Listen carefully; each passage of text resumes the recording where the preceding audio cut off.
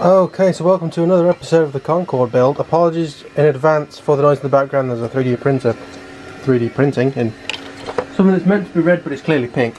At least on the lights it is. So what we're going to be making today is another one of these, which is a custom made sort of servo mount that I made. This piece is CNC machined.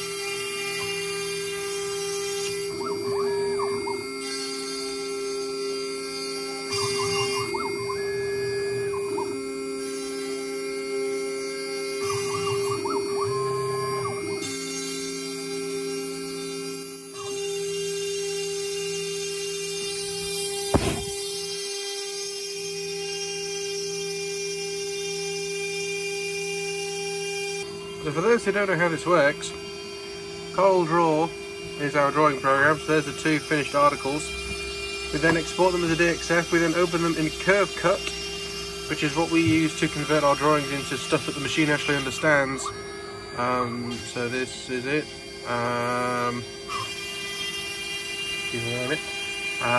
We then export the job as G-code.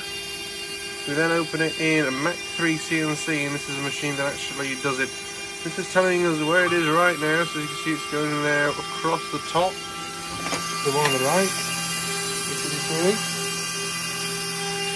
And yeah, that's roughly how this Chinese CNC machine works. It is the same thickness as the skin that's going to be on Concorde, and it's T for top, not L for left, but it's T for top. So that's actually for this wing.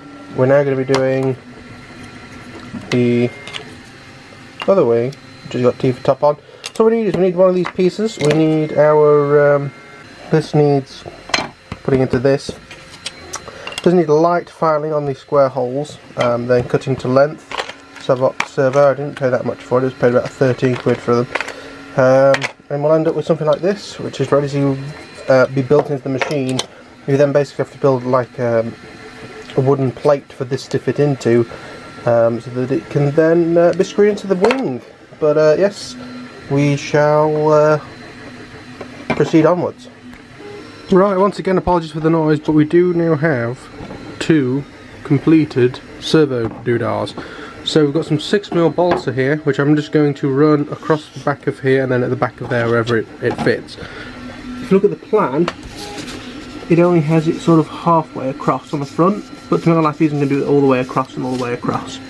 And should add some extra strength as well, and I don't see any reason why that would cause a problem. So fingers crossed it won't. I might just sort of not glue this in quite as well, so you can get it out a little bit easier if needed. But and then I can work out where along here I actually need to have the servo.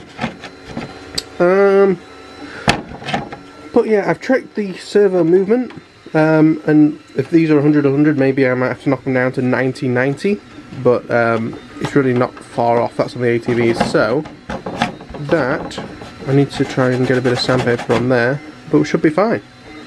Okay, so the way I worked out this is it's just a 6mm piece of balsa across the front, then did the size for the back one based off of the distance behind this basically, and bolted it in and it works. So now we just have to do the same thing over on this side, and obviously sheeting would go all the way around this to lock it in place.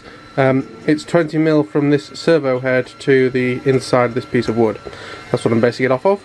So time to cut more wood, glue more wood, and basically do what I've been doing ever since I started this process. So here we go from there. Okay, so as you can see, that's a very long print, by the way, apologies for the noise. These are now both screwed in on both sides. Our next step is to remove the two steps off of each side of the trailing edge, and then smooth the transition from the leading edge bottom onto the wing ribs with a bit of a sand. So we'll do that next.